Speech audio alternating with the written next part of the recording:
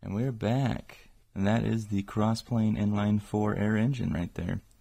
This is revision B2. Those are actually mislabeled, and so getting this far to letter B means that this is like the 15th to 18th revision of the engine. I've honestly lost count, but yeah, lots of advancements from the beginning, from when we first started. This engine in particular, being a 4-cylinder, has very little friction, and I can actually improve that further with a new revision that I'm going to be making very soon.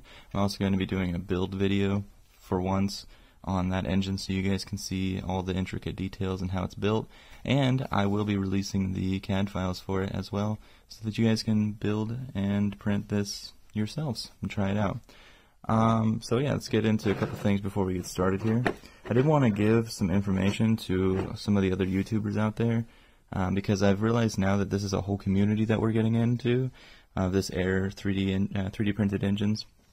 And I don't know, I've been doing it for quite a while, and I have a lot of improvements that I've found over the time that I've been spending into it. So a lot of the times when I'm watching these other YouTubers, they're having trouble with throttle, right? So they're like doing what Tom Stanton did, where they bend the tube and that controls the throttle. I did that for a little while, but then it just got tedious, and so I built this contraption here, which I'll do a video on, but you can easily see that it's just a lobe. It's an offset lobe, so when you pull it back, it crushes the tube more. Now the problem with this has been working actually for about 6 months, but it has now cracked the tube from squeezing it for so long, and the tube has a reduced surface area inside there now. It actually reduces the CFMs that can go through it. So it's not ideal. This is not ideal. This is the dyno, by the way, for the single cylinder Tom Stanton style engine that I had made. This thing ended up making, I think, 13 watts of power at its peak, and it's just old technology at this point, so I'm not really using it anymore. More or less just using this for the dyno, since it has a Arduino Uno in there with simple dyno inputs for both the pressure transducer and the RPM, so I can actually get some numbers on the dyno. So let's put that aside. I also wanted to talk about this. This was the supposed to be replacement for that throttle, the throttle mechanism that I had been using before with the cam. So this is actually a diaphragm air pressure regulator. The same thing that you would find literally in the air pressure regulator that is regulating the air coming out of the compressor. It's the same thing, but built 3D printed, obviously. So yeah, you pull back on this handle, and that's what controls your throttle. Well, what's really nice about these is that they are truly controlling your pressure. They're regulating it, rather than what you're doing when you're squeezing the tube is you're cutting CFMs off from being able to get to the engine. So you're reducing the flow, but you're not actually regulating the pressure. So yeah, now this is the test engine for the new style. This thing is absolutely insane. It has literally no friction. It's using ceramic bearings, and it's using a polycarbonate sleeve with iGus filament, which is the same stuff that's in your iGus bearings, your plastic bushing that you run in your 3D printers. They're self-lubricating, so as the piston's going up the sleeve and it's losing material due to the friction on the sleeve, well, polycarbonate is very hard, for one, and it allows it to be very finely smoothed by a sanding.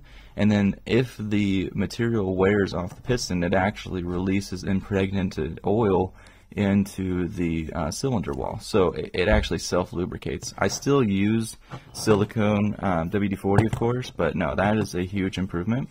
Definitely get your hands on that if you can.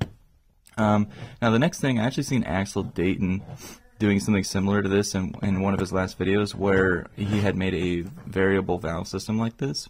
So this is, I think, the exact same thing that he did, which is where you just have a threaded valve, so that you can control the height of the valve. So where the nipple on the piston is actually hitting the ball to open the valve, you can manipulate that in real time. You can actually do it while the engine's running, and you can fine tune the engine, because in CAD you can mock it up all you want, and you can try and get the timings and everything perfect, but in a real world scenario the tolerances aren't going to be exactly the same, and even if it's 0.1 millimeters off, that's enough to make a difference in the valve timing. So this allows you to fine tune that. Likewise, by using a thicker exhaust gasket here, or oil pan gasket, you can actually reduce the distance that the piston travels upward, and that can control the secondary timing, since there's two timings that go into the system.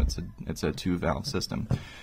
So this allows this engine here in particular is for testing, because this is going to be the new cylinder design. It's got ceramic bearings in it. This is going to be the new design. Putting it in here, I'm basically just going to put 4 of these in line, and it should improve the I4 drastically. So let's go ahead and get this thing running and let you guys hear what it sounds like. Oh, FYI, I am running 2 compressors right now to run this, just because it is inefficient in the sense that it has a couple leaks. It doesn't have the best friction anymore. Or it doesn't have it's not very smooth anymore because I've been running it for a little while. So it's getting more friction buildup. And I think this piston here, I think the diaphragm's cracked or is torn because it's not producing as much power as the other cylinders, and it's making a weird noise. But yeah, this thing revs up to 6K. I haven't measured the power output yet because I actually forgot to weigh the crankshaft and the rotating mass before I put it together, so I can't accurately determine the wattage, like the power, but I can tell you that it looks like it's going to be running around 70 or 80 watts, which is pretty insane. So let's go ahead and get into a run, see what she sounds like.